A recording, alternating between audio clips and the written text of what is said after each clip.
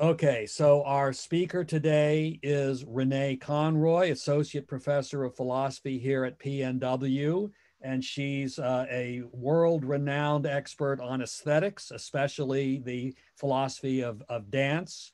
And today she's speaking. Renee, what is the title of your speech? Fallen Monuments, the Aesthetics of Resistance and Remembering.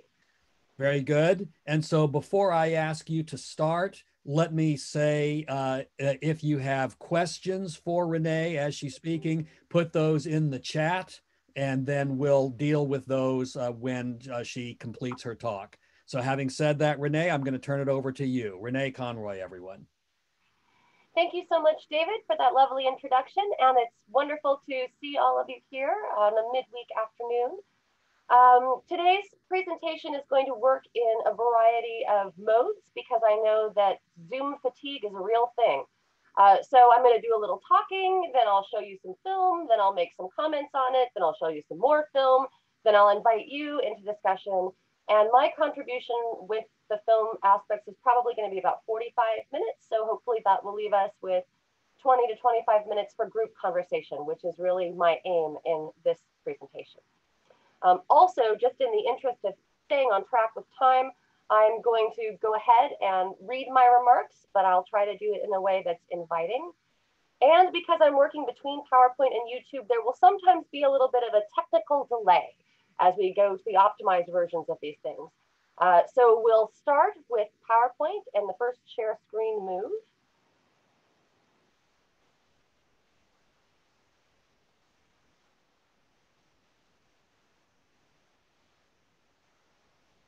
And here we go. So today's presentation is precipitated by ongoing public debate over civic iconography, which has gained new momentum in the wake of the Charleston church mass shooting from 2015 and the events that transpired in Charlottesville in 2017. It reached, I think, a critical tipping point this summer during the nationwide protests following the death of George Floyd.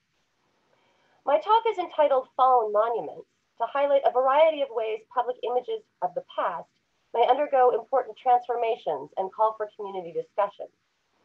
Some of these have fallen physically from their plinths.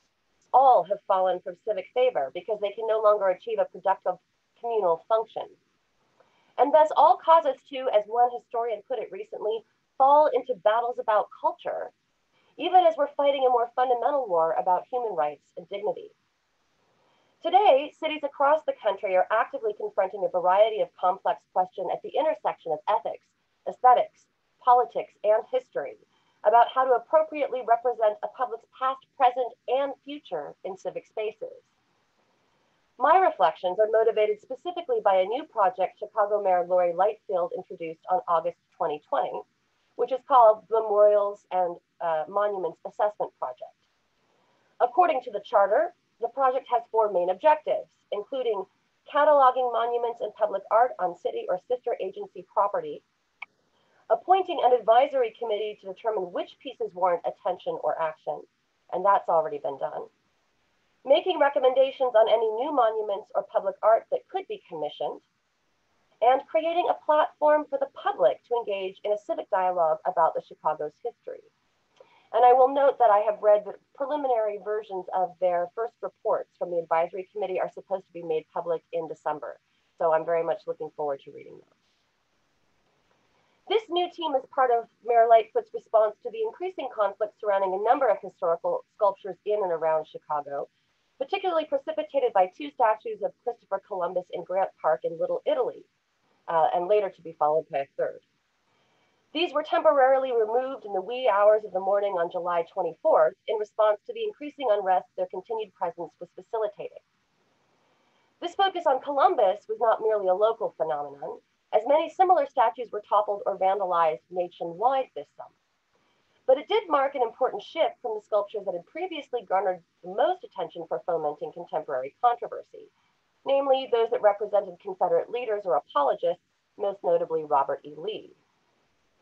Over the summer and into the fall, a variety of representational sculptures in Chicago's public places and across the country have been used as a canvas for expressing resistance to various forms of injustice and systematic inhumanity.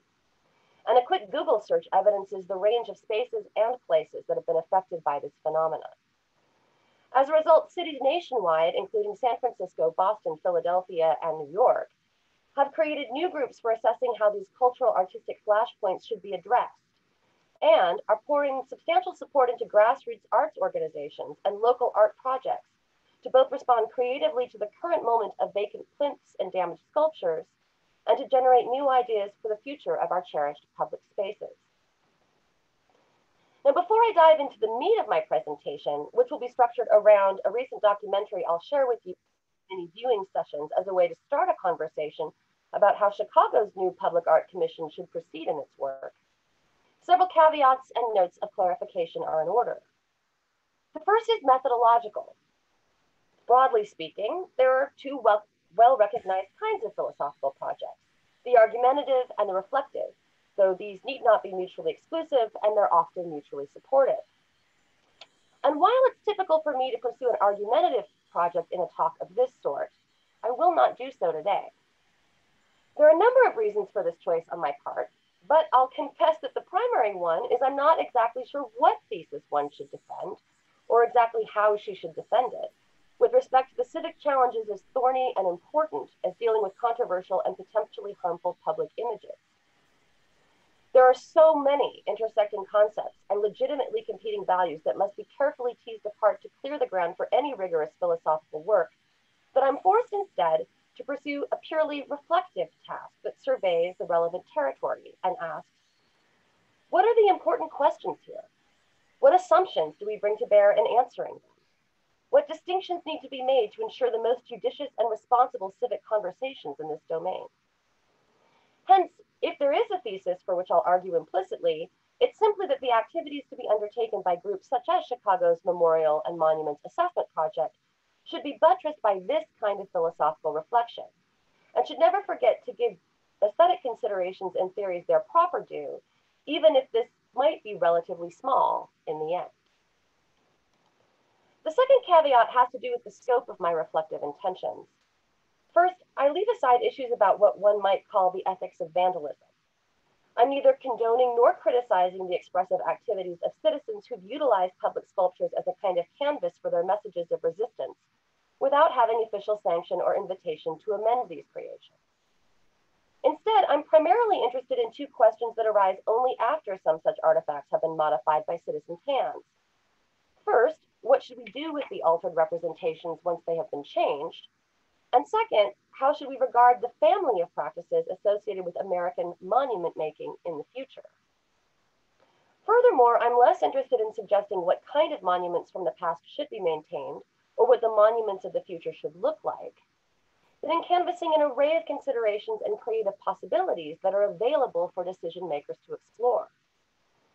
So what will emerge by the end of today's reflections are not specific recommendations from me about the right kinds of public art to pursue at this moment, but rather a preliminary set of tools for thinking about monuments and other pieces of civic iconography, given their multifaceted nature. These caveats in mind, I now invite you to watch a brief documentary created by New York's American Museum of Natural History as part of a recontextualizing project that was entitled Addressing the Statue and was initiated several years ago. It concerns a controversial sculpture of Theodore Roosevelt unveiled in 1940 that was designed originally to be displayed on the museum's steps, putatively to honor his naturalist agenda, and also to pay homage to his contributions to the development of the museum itself. In the effort to avoid spoilers, I'll turn now to the video without much further commentary or introduction, which I will show in two parts, breaking halfway through to distill some lessons and questions from the first half of the film that at least are raised from me, and then inviting you to do the same upon our viewing of the second half. The purpose of considering a non-local example is to shine light on the complexities that will undoubtedly attend future conversations undertaken by the newly formed Chicago Commission, as well as to generate a list of aesthetically oriented topics that call for philosophical attention as these discussions unfold between civic leaders, artists, academics, and community members. One final introductory note. This presentation is undertaken in the spirit of my philosophical teacher and mentor, Ronald Moore, who used to begin his capstone courses on philosophy and public policy by having students respond to a thought experiment in which they were the policymakers on some challenging issue. And he forced them to do so before they read any philosophical text that might inform or change their pre-reflective analyses. Hence, I invite you to ask yourself, as you view this brief documentary, what aesthetic issues deserve attention? What art-related assumptions are being made? And what conceptual distinctions need to be parsed more fully for a community of diverse stakeholders to have a productive conversation about fallen monuments? And I would also urge you to jot these down so we can reflect on them together at the end of my remarks, which represent only my personal reactions as both a philosopher of art and a concerned citizen. So now we have the first technological transition to the documentary associated with this project called Addressing Statue, and it's entitled The Meaning of a Monument.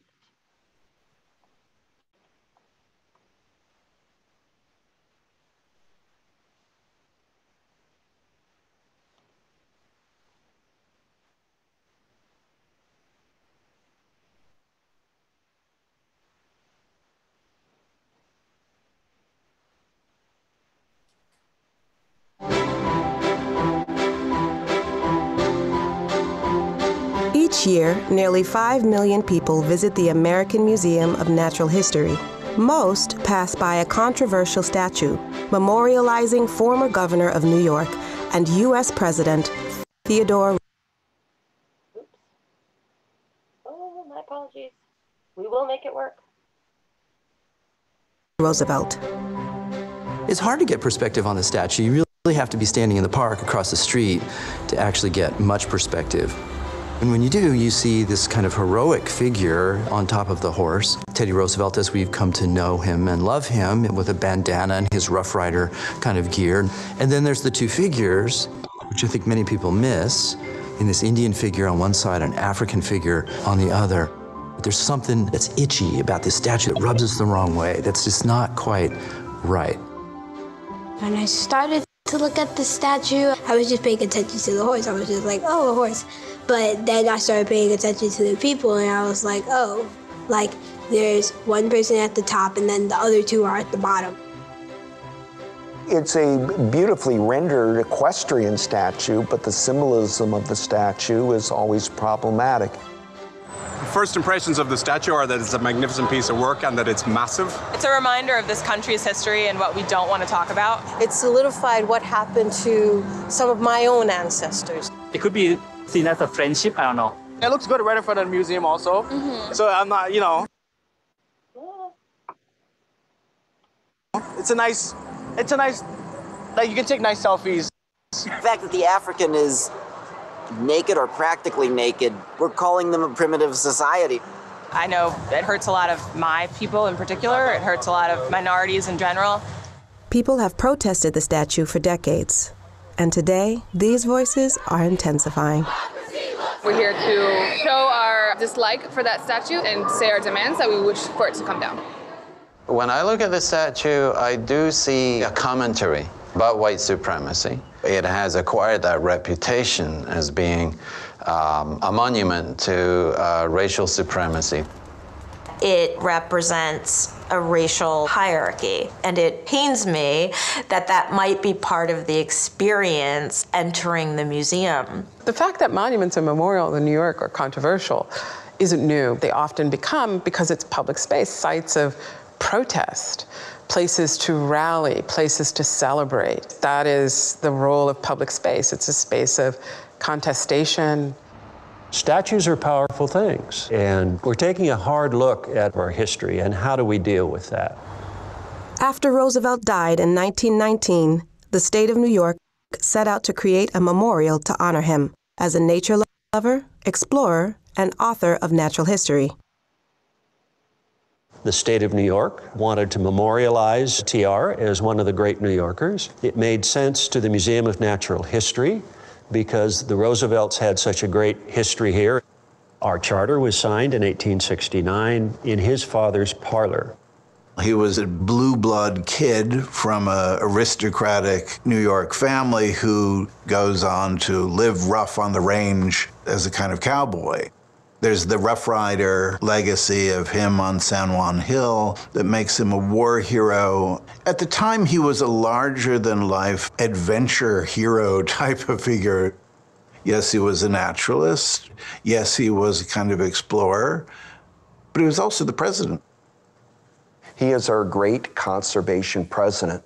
During his tenure in office, he saved over 234 million acres of wild America. Places like the Grand Canyon, Muir Woods. This is part of the enduring legacy of Theodore Roosevelt. Architect John Russell Pope won a competition to design the memorial at the museum, consisting of a new building, murals, and other works of art. Sculptor James Earl Fraser was chosen to execute Pope's vision of the statue, which was unveiled in 1940. Pope specified an equestrian monument, Roosevelt on the horse, and two figures standing next to him. And the entire group, not just Roosevelt, was intended to be heroic. The allegorical figures, and these are Fraser's words, may stand for Roosevelt's friendliness to all races. The figures represent the continents on which he hunted as either gun bearers or guides or both. People refer to this figure as an African American. That's totally impossible. We know he represented the continent of Africa. The African figure is conjectural in a way. It's sort of not known. So you get a sort of classical kind of body figure, very stripped down, without much in the way of accoutrements, a sort of robe that leaves the figure more exposed. The Indian figure has detail on it. The blanket, it has a beautiful medallion, the headdress has some detail in it. So the Indian figure is known in that sense. He was probably intended to represent a Plains Indian warrior. There's a kind of freedom of interpretation because it represents more than a single portrait. It's a composite of many tribes. The positive aspect of the statues is that it's done with great skill. The artist was very competent and knew how to show Roosevelt as the powerful figure by putting everybody else in his wake. Here was Theodore Roosevelt, great American figure, stalwart, riding on his horse. I mean, he's holding the horse that's reined. It always to me seemed like a narrative of domestication, like the horse has been tamed, the Native American, the indigenous populations had been tamed. The conquest of the African continent was also about sort of taming the savage, right? The savage beast. And that was the narrative that was communicated to me. For an American Indian person looking at the monument, there's an experience of pain that comes with it. Indian figure is sort of cast as this sort of vanishing, disappearing figure of the past. To see that representation and to understand that the representation has had all kinds of consequences, it's not a pleasant experience. I don't feel offended by the statue. I feel like they did something wrong with the statue. It's not right. Maybe the intention had been to make awareness of Native Americans and Africans, but it just came off all wrong. It would have been better if the two guys were both on horses, because then it would have been like, we're all like equal and all the same. The sculptor, James Earl Fraser, I don't think he means a slight against Native America or Africa, but we are so distant from his mind as living cultures. We're the symbols of primitivism, we're the symbols of nature. I think their faces are dignified, but, at what cost? Because, they don't seem like free men. I see colonial power. The standing figures were taken to somehow be lesser than Roosevelt because he's on the horse and they're standing on the ground. That, of course, looks extremely prejudicial. That's how we would see it today. If we see it in the historical context and we see the two standing figures as having allegorical content, both representing continents and representing figures who would have assisted Roosevelt on his hunt, then we see it in a different context. I think Fraser, as a sculptor, meant to depict them in a very sympathetic way, with dignity. You don't see the cigar store Indian, as they were called. You don't see, the comic African with the bone in his nose. It's a beautifully crafted work of art. But there's always an aesthetics to race.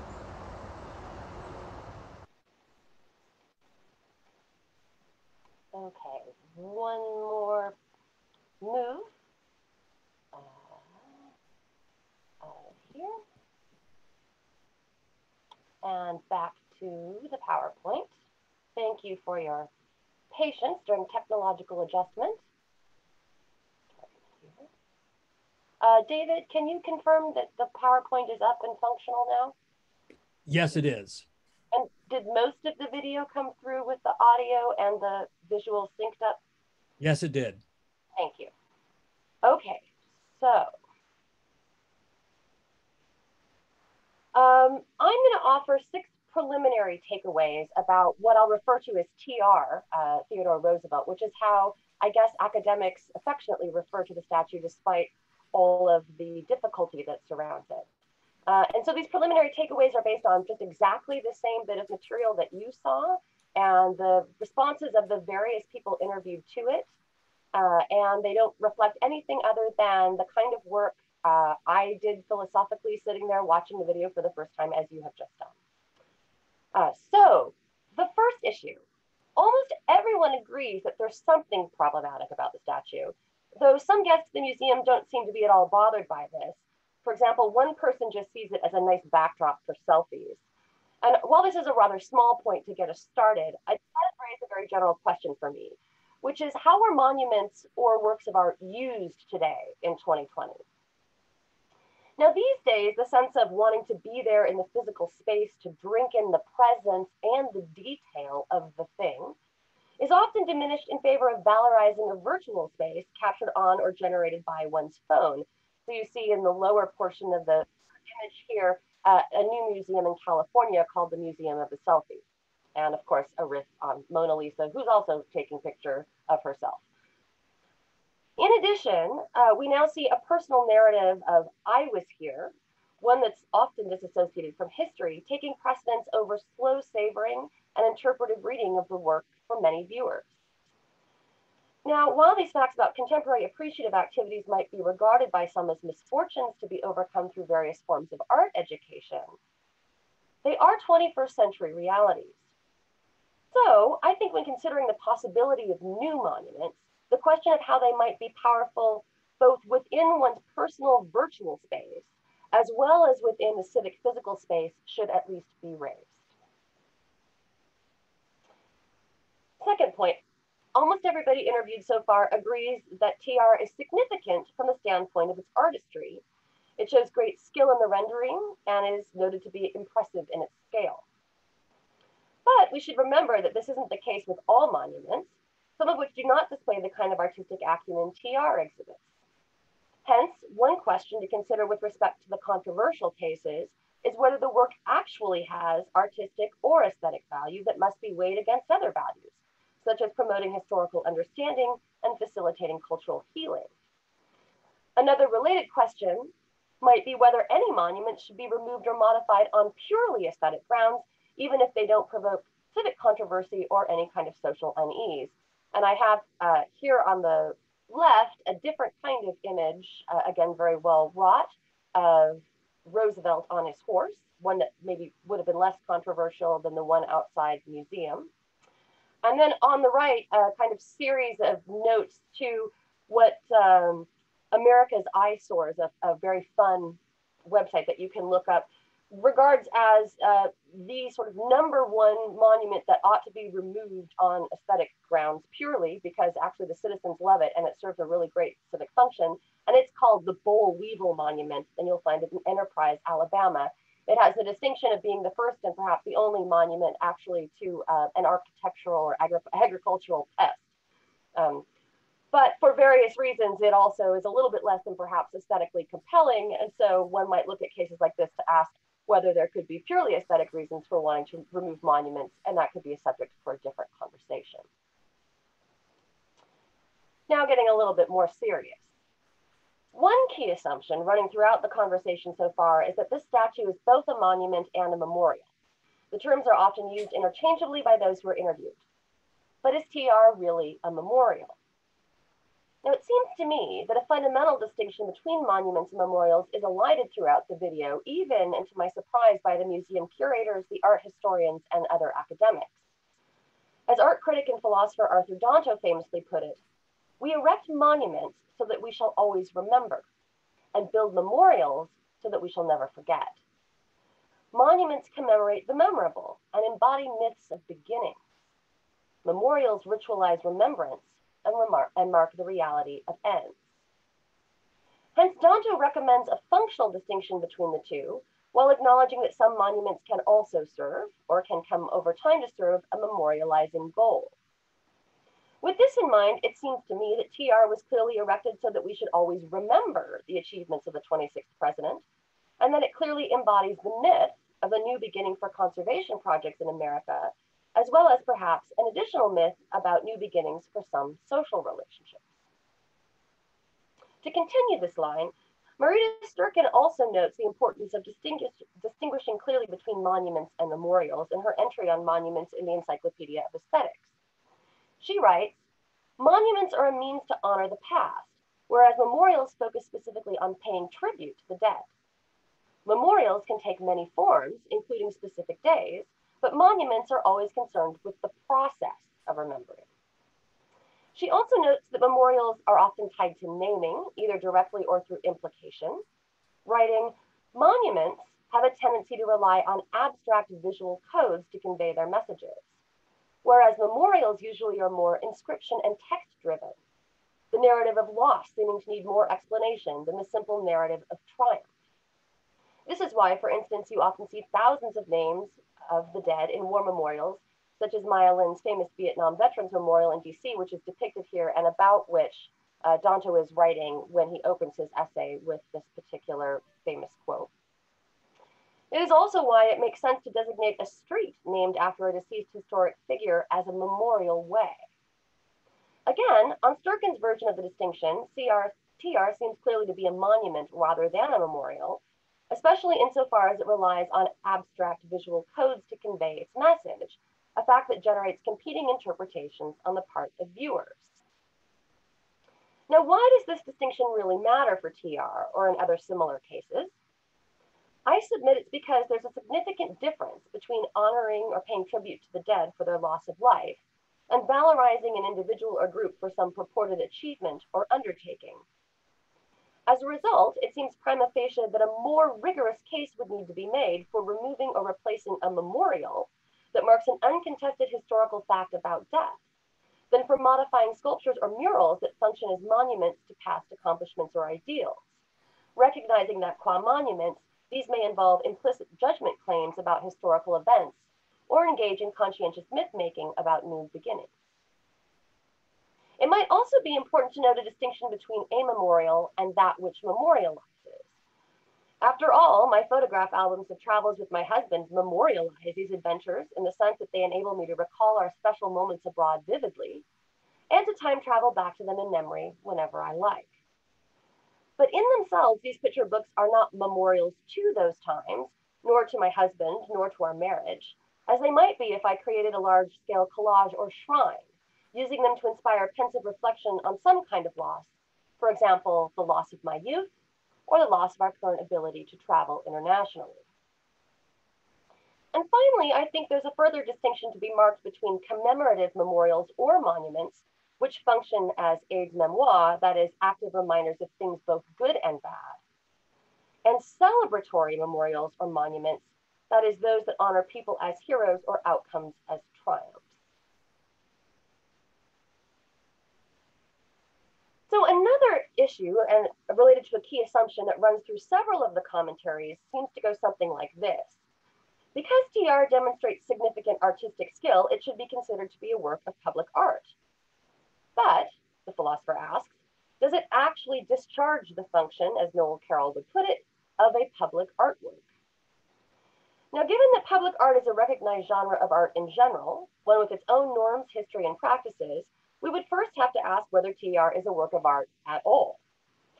And on most philosophical accounts that seek to answer the general question, what or when is art, the presence of skill in representational rendering would not be definitive, given that evidence of such ability is never sufficient to, and might not even be necessary for, creating an artifact that is worthy of the descriptive title artwork.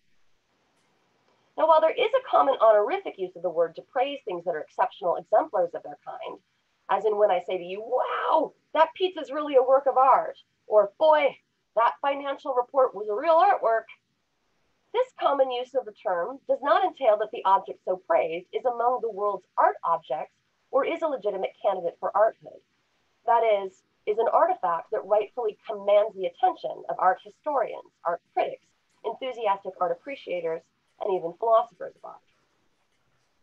So when we look to the paradigmatic cases of art objects, things typically referenced such as the Mona Lisa, Beethoven's Moonlight Sonata, Shakespearean sonnets, and Michelangelo's statue of David, in an attempt to determine what common feature or features they might share, in virtue of which they're all exemplars of a distinctive kind of artifact, do we find that skillful rendering or ability to manipulate physical materials, as in the TR sculpture, is the red thread that binds them together as art objects? Now, as some of you will know, the resounding answer from the philosophical community in at least the past 6 decades has been no. This may be a common feature of much beloved art, and it might even be a criterion of good art, but there are plenty of uncontested examples of artworks that do not display anything like this kind of skill, with Duchamp-style ready-mades and computer-generated artworks perhaps being the most obvious. And moving in the other direction, there are, of course, many items that do not call for artistic regard or evaluation, though they might be very aesthetically pleasing, that do exemplify the ability to produce finely wrought representations through handwork, such as the famous Ware collection of Blaschka glass models of plants, aka the glass flower collection at Harvard, which is pictured here, which was created explicitly for the purpose of scientific study and still serves this primary function.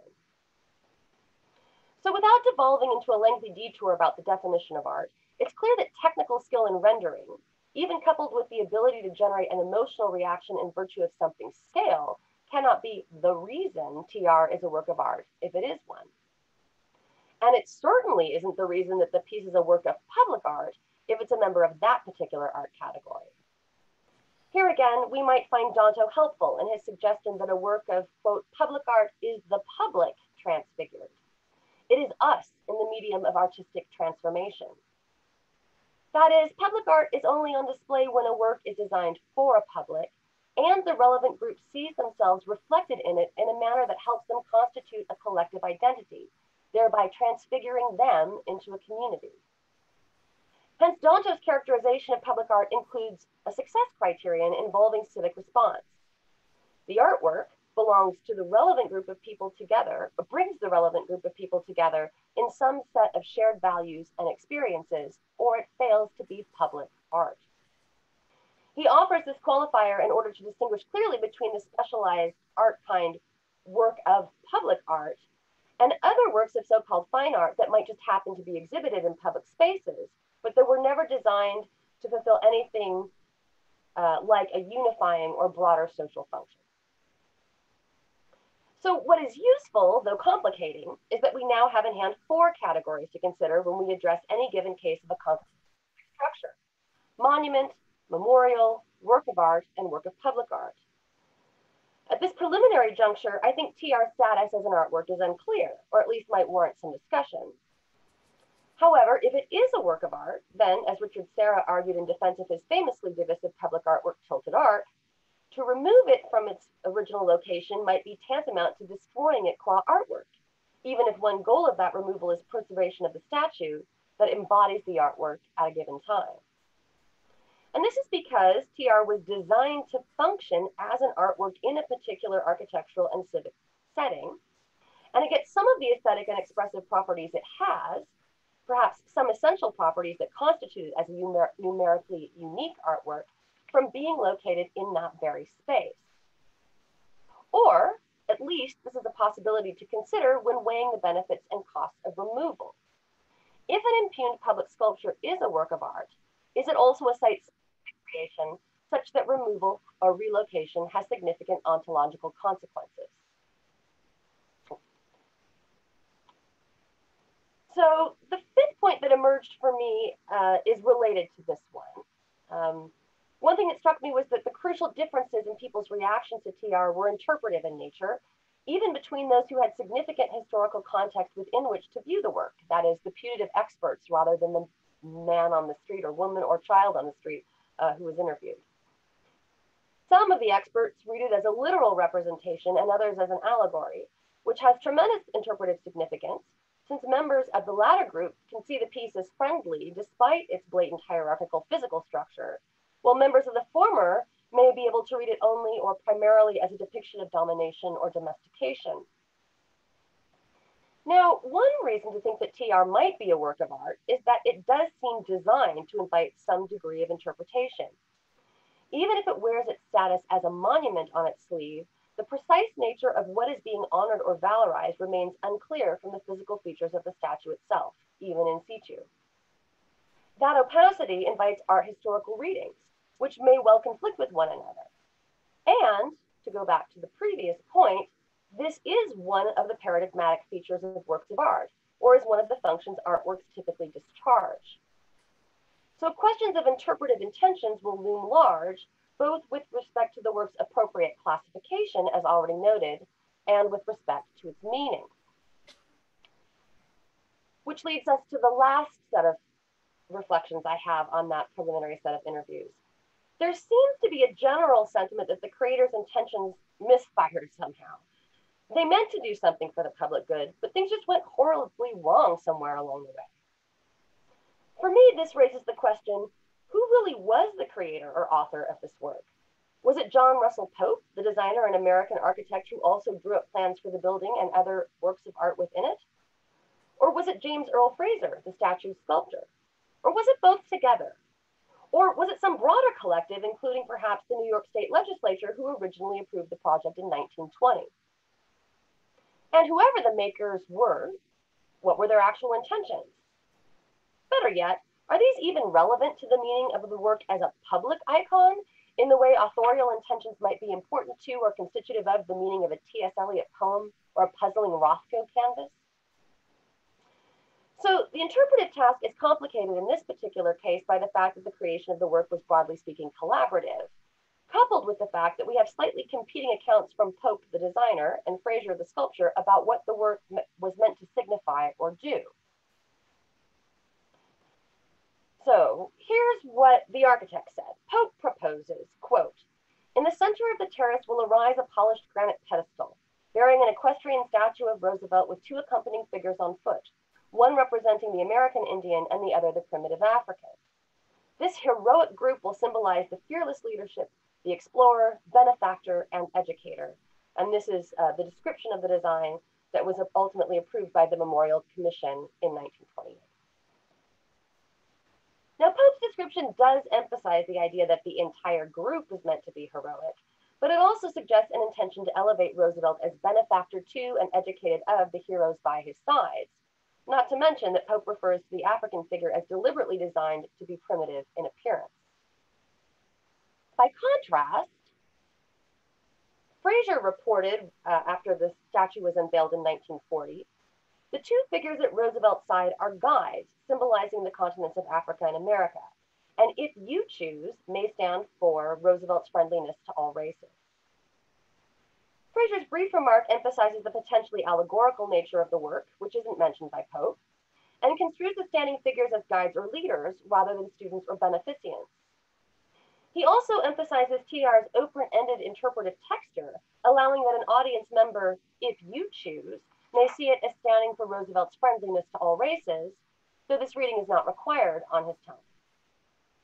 In addition, Fraser emphasized that the form of the piece is based on a 1495 equestrian statue by Andrea del Verrocchio, thereby giving the work a specific art historical reference that is no part of any of Pope's descriptions. So an important thing to keep in mind here is that this is a common feature of monuments that are controversial, most of which are the product of many creative hands, as well as collective decision-making by local leaders and other financiers. And perhaps questions about authorship are not as pressing in the cases of public art as they are with respect to typical fine art products. After all, as philosopher Alvar Noe remarks in a 2017 NPR article entitled "What Really is a Monument?", quote, "To destroy a Leonardo is to hurt Leonardo's legacy. to damage our grasp on his historical situation. But to destroy a monument to Robert E. Lee is to hurt his legacy, not that of the responsible artist. And it is to alter our felt relation to his time and place, rather than the time and place of the manufacture of his memorial. And I should just note that Noe makes this last point explicitly because the vast majority of Confederate monuments were erected decades after the end of the Civil War during the Jim Crow era. Noe continues, quote, "There are all sorts of exceptions to these generalizations," referring to a long discussion he's had about the distinction between works of public art and monuments. "And there may be all manner of ambiguities," end quote. So I suppose it might be the primary aim of my reflections today to illustrate or bring forth some of these for further examination by you, my interlocutors.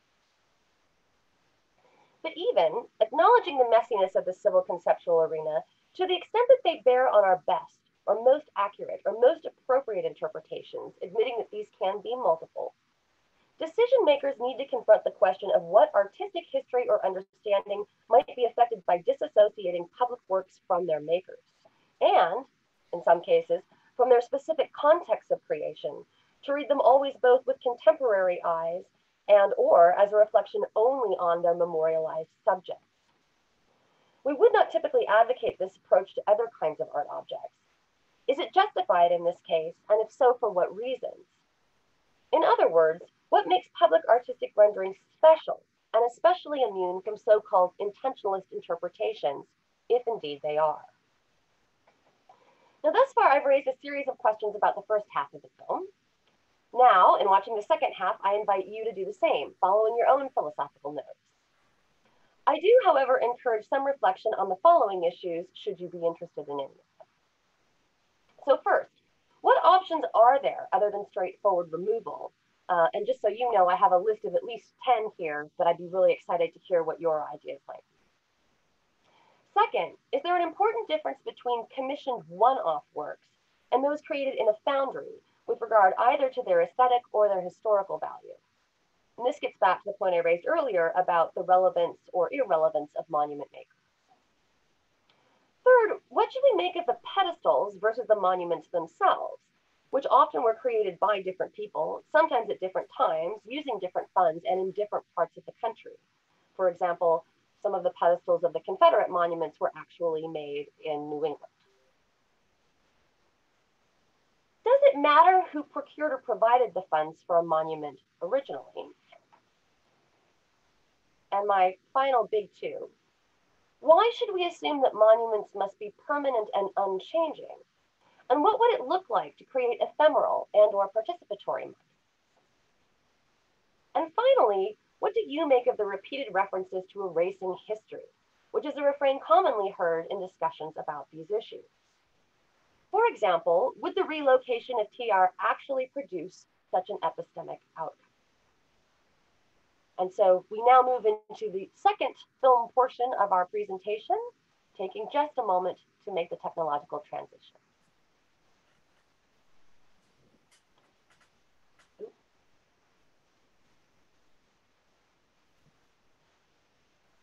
Or two, maybe three.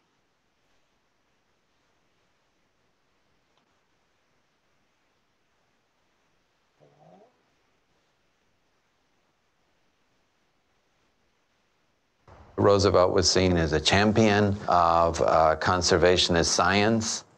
Conservationism gave us our national park system, and Roosevelt's probably best remembered for that. Most people don't know that a lot of these national parks were made possible by the evacuation of indigenous populations. Roosevelt says something like this: I'm not going to go so far as to say that the only good Indian is a dead Indian, but in 9 of 10 cases, I believe that to be the case, and in the 10th case, well, you know. So you couldn't call him a friend of the Indian. I would absolutely call Theodore Roosevelt a racist. His views on race come out of his class position, come from a certain moment where that particular class had an extraordinary amount of wealth and power at the turn of the 20th century. You have to look at people at their time period. And Theodore Roosevelt, 1901 to 1909, if you're comparing him, he was quite enlightened.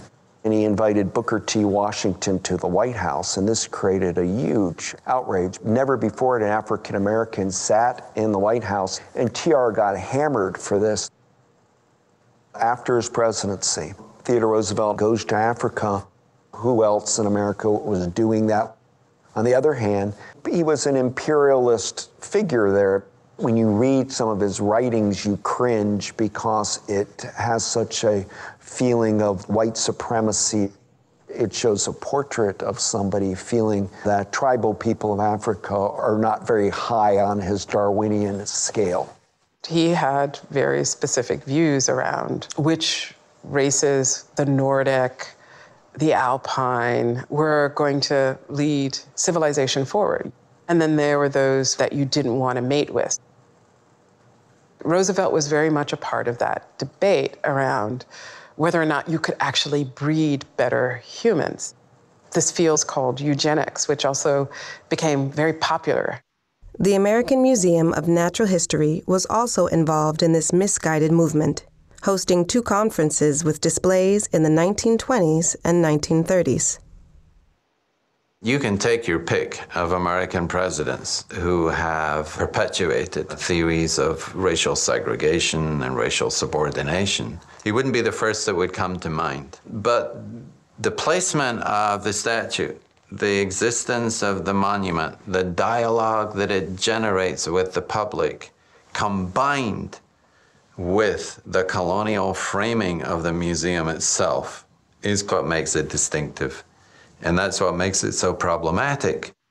Show me what democracy looks like! Show me what democracy looks like! This is what democracy looks like! I've been here for parts of 5 decades, and in every one of those decades, we've had protests against the TR statue.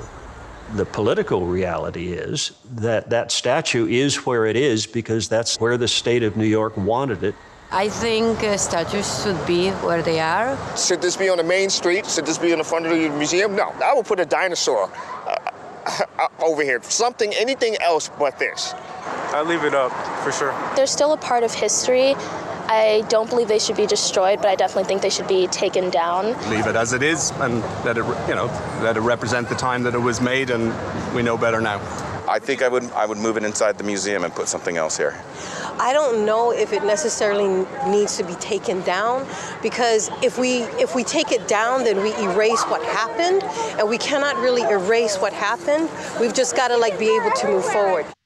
In 2017, the mayor of New York formed a commission to examine troubling monuments throughout the city.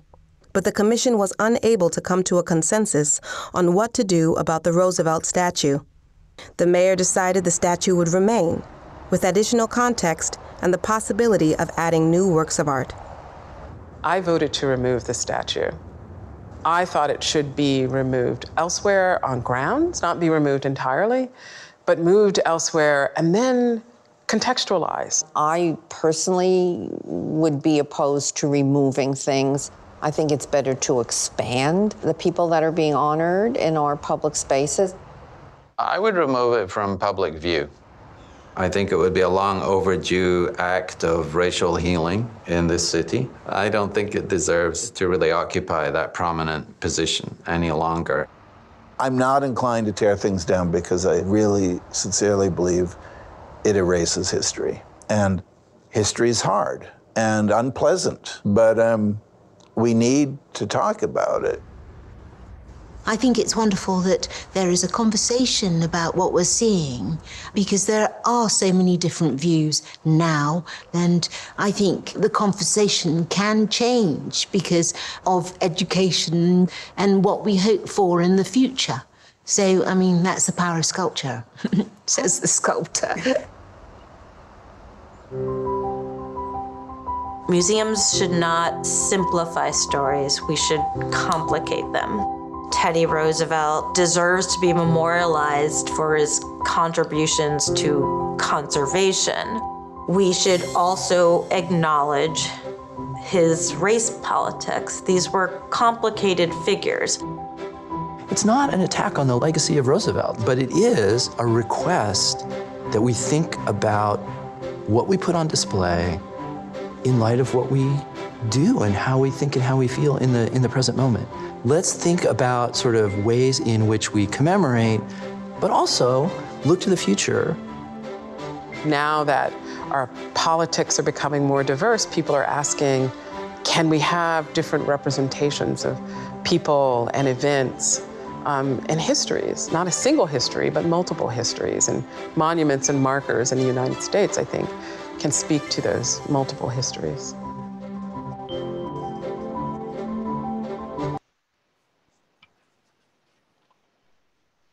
Okay, final technical transition.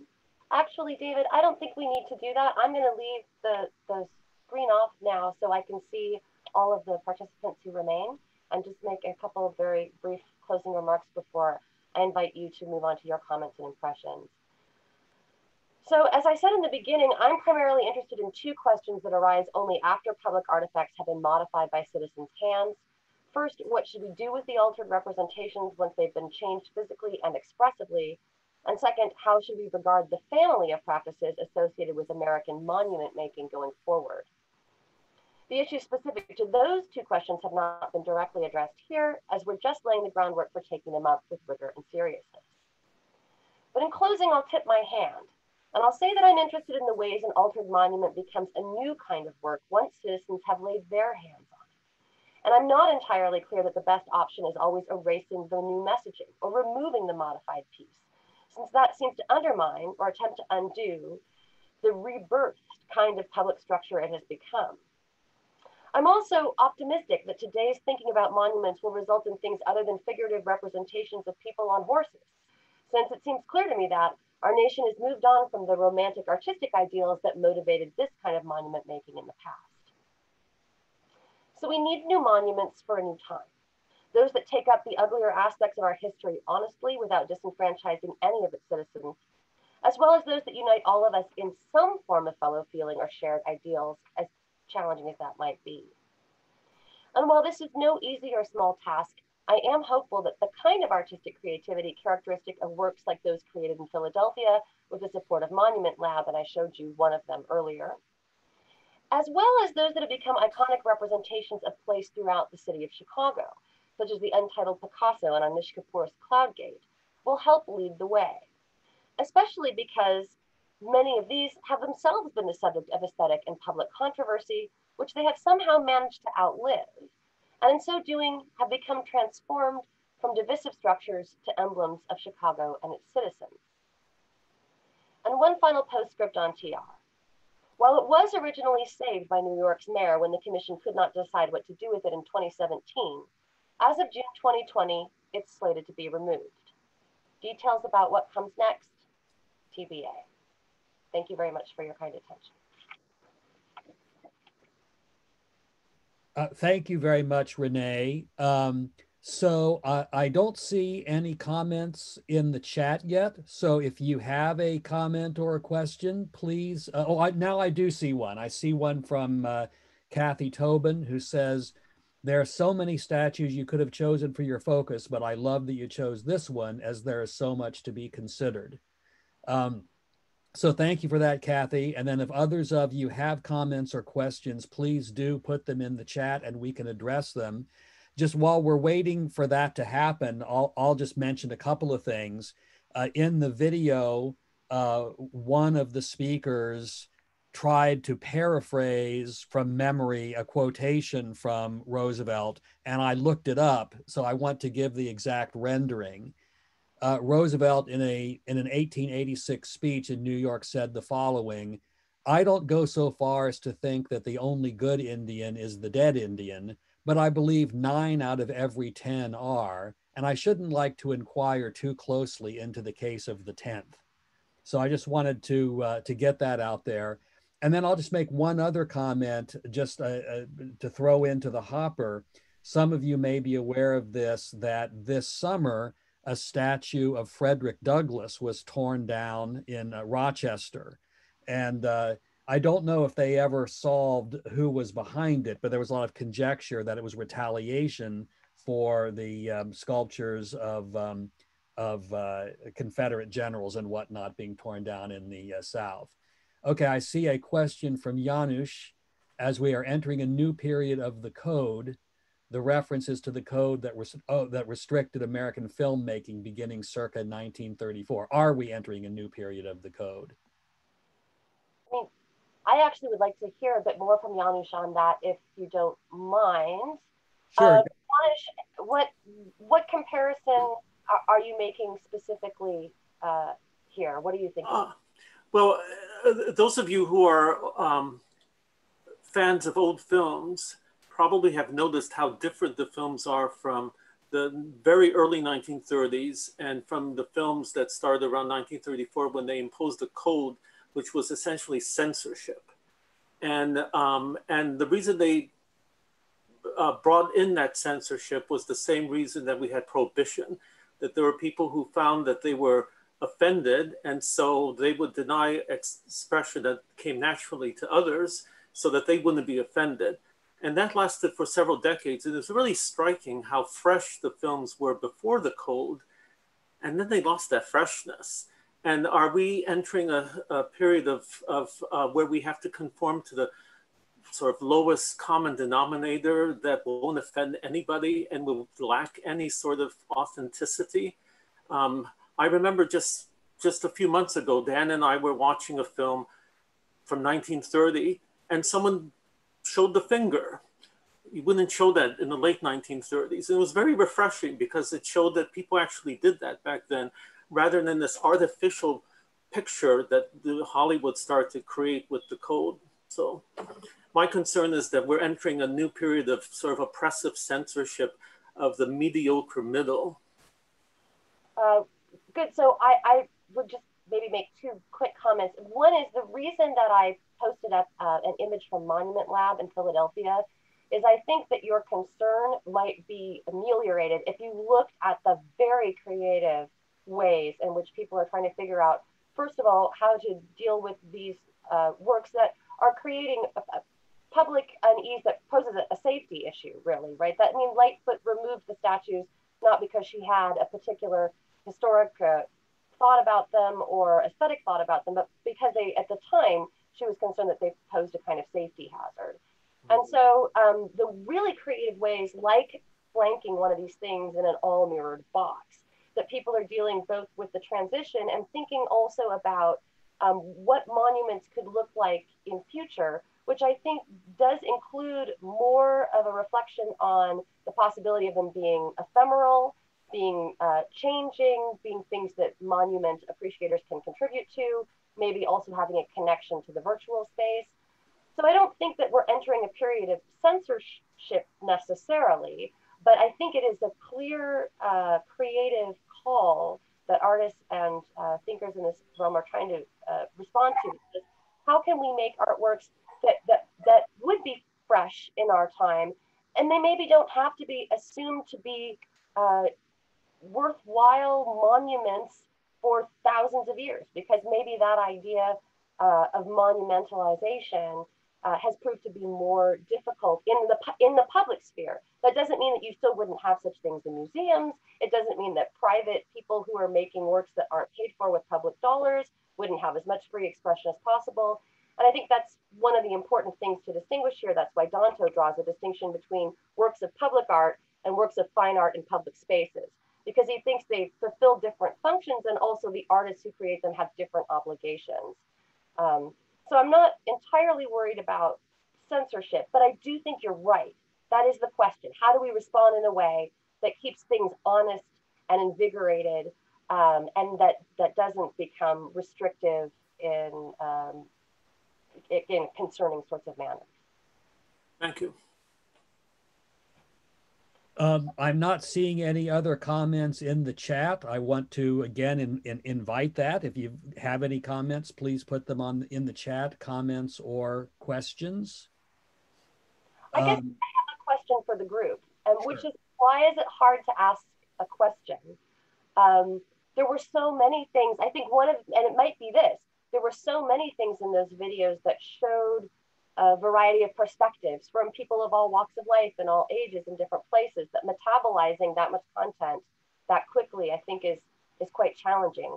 So, I mean, I apologize if that's the case, but I really would invite any reflections you had, even and in particular on this assessing or addressing the statue project, which was an attempt to do something other than remove the statue and give it a kind of contextual discussive environment. And that's how all these interviews happened. And I thought it was an interesting approach at attempting to get a conversation going where they didn't yet have any commissions to put new artworks on either side of the museum memorial, which was really, I think, what the commissioner thought would happen originally. And now that statue's been removed.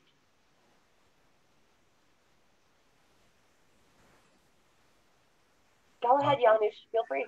Well, one thing that occurred to me was the discussion of what is art. In our intro to Great Issues, at least the way I teach it, we have a little section on what is beauty and what is art, and you brought that issue up. And as soon as you brought it up, I got sort of a flinch of pain because it's such a difficult issue.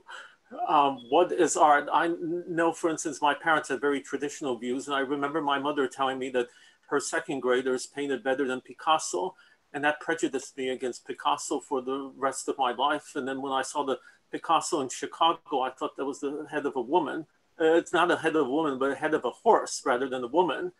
And it took me a couple of decades to get over that sort of prejudice. So there's this. So how would you define art? I absolutely will not do that here and in this context. But what I will say is that it is, of course, a vexed question. I think it's a completely separate question from questions about what beauty is or what aesthetic value is. And so running those together is sort of what I was suggesting might be problematic, but it's very, very natural.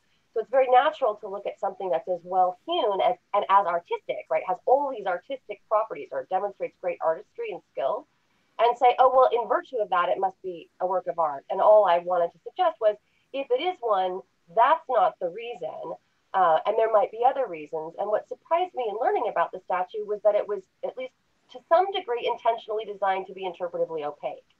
And that seems to be closer to the kinds of, one of the very frequently distinctive features of something that's a work of art, as opposed to just a beautifully artistic rendering. But it's a complicated issue. I'll just say that in the last 60 years, and we can thank Danto, I think, for a lot of this, the idea that works of art have perceptually identifiable features that will tell you in advance of knowing more about their history and context and the institution in which they function has been left behind, right? Almost nobody thinks I could determine if something was a work of art merely by looking at it. I would have to have a lot of contextual information about it. And I think that is also relevant to this discussion about these monuments. What role do we find them playing in our society once we have more contextual information about them? And I don't think I have a full sense of the context of this particular complex case at all, right? I think if I were on the commission trying to decide, I would need months and months to learn an awful lot more about the history of the statue and the players involved. Renee, there's a question from Eugene. He says, TR was advanced for his time and unacceptable in ours. For example, he famously called Filipinos, quote, our little brown brothers. We cringe at the little while his contemporaries were outraged by the brothers. How do we balance in our public works lauding pioneers with advancing our enlightened judgments? Okay, so Eugene, I'm going back to the caveat I mentioned at the beginning, which is I am not here today to make recommendations about what we ought to do with public art. I'm only suggesting that people on these commissions need to take these kinds of considerations and others like them very seriously. So again, I'm going to sidestep this question, but one thing I will say I've been thinking about that I'm very worried about is what I'm worried will be the cult of plaquification, right? That what we'll try to do to contextualize some of the monuments that we have good reason to maintain, but we need to have more information about them for them to discharge their public functions well, or their historical functions well, is that we'll just start putting up markers and plaques all around them with more and more textual information. And just to go back to the original picture I have of the people taking selfies in front of monuments, let's be honest, not nobody, but many people are not reading those. So it seems to me like the right way to balance this kind of thing in terms of contextualizing a work certainly isn't just going to be to put up plaques that show, oh, but they were really advanced for their time. It might be to make counter artworks or to have public presentations, dramatic presentations happening in the space. And so again, I would encourage you to look at Monument Lab in Philadelphia, because there are just a ton of creative ways they're thinking exactly about this problem. And I would also just invite you, Eugene, to tell me what you think, because I know you've got a thought.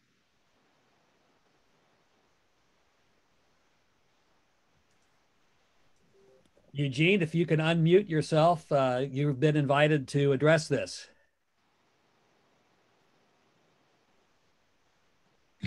I'm not sure. Can you hear me? Yes. Okay. The question in part goes to what is the function of public works, right? Because there are several functions, just among those you mentioned, conflicting in the question, right? Part of it is to express the ethos of our community as a community. Right? That's at least one common function of public works. Right? We also, as Rondo pointed out, we also reconceptualize ourselves through interacting with the works. We also use public works to remember where we've been and what we've been through. And that's only three of many functions. And I guess one of the questions I was raising is, how do we balance conflicting functions in our public works? Because it seems to be often not always, right, but often controversies about these public works are controversies about stressing different functions. The defenders will stress one function, those protesting will stress another, and they're both legitimate functions. Right. I think as I just mentioned earlier, one of the common things that people seem to be discussing today as a practical attempt to balance this problem, which can't be the idealized version we would like to have in philosophical reflection, it is to create counter or responsive activities or opportunities or monuments that demonstrate the other important function that maybe the monument didn't manage to pull off so well for everyone, or wasn't able to pull off so well for everyone without further understanding that it's multifaceted or could be multifaceted in those ways. So I think that most of the discussions I've heard, and I listened to 4 papers of the American Society of Aesthetics last week, 3 papers from 2 leading members of the American Historical Association, 6 talks from people at MPAC and Monument Labs, just as I was thinking about this issue. Most people are in favor of some kind of additive, right, to bring about attention to or bring awareness to the multiplicity of functions or the variety of stories, or the fact that we have something that appears to be lauding an individual who seems to have qualities that aren't being lauded in this particular monument that we would revile. And I think it's been said in every single one of those 10 or 12 things I've listened to lately. We shouldn't think of memorials that have been erected already that honor people as honoring absolutely everything about the person. Because as one historian from Harvard said, look, you give me 5 minutes and I can find out something about your past that's going to look really awful if we think of that as being associated with everything else that's related to what we might honor you for. So people are messy, and we should sort of be humble in the face of that and not assume that every memorial to an individual is memorializing all aspects of the individual.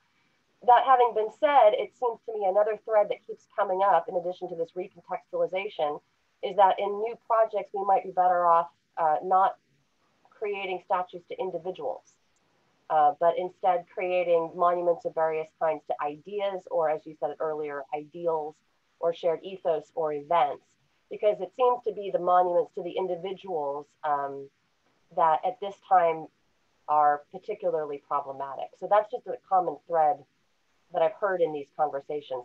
I don't think anybody has any definitive answers. That's why the thought experiment is powerful. What would you do if you were on the Chicago Commission right now? What would you ask them to attend to as they're doing their work? Renee, there's another question in the chat. This is from Zachary, who writes, I was wondering about the idea of historical erasure brought up by several people and its relation to the accuracy of the depiction of Roosevelt.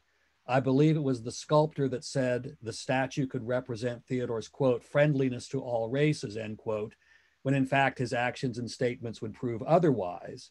Is there an ethical question of the accuracy of who or what we are monumentalizing and memorializing, and could the statue, at least in intention, be erasing the more problematic aspects of TR?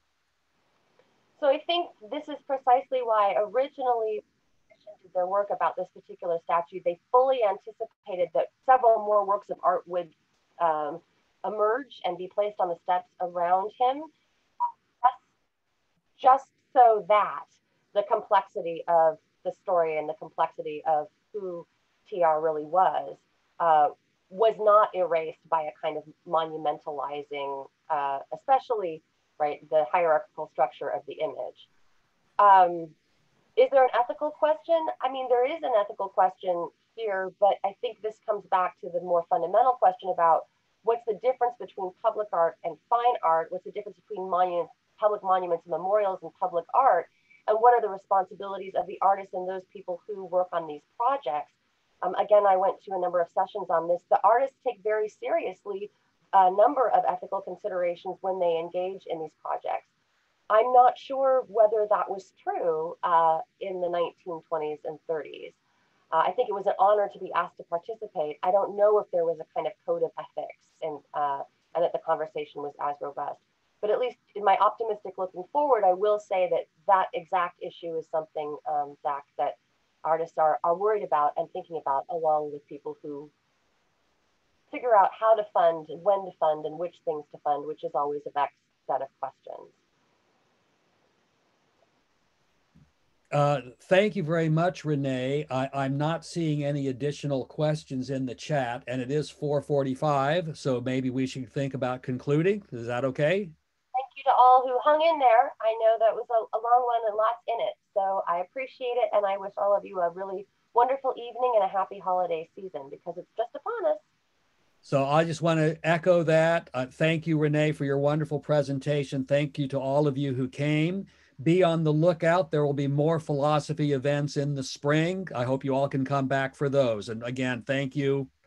Take care, everyone.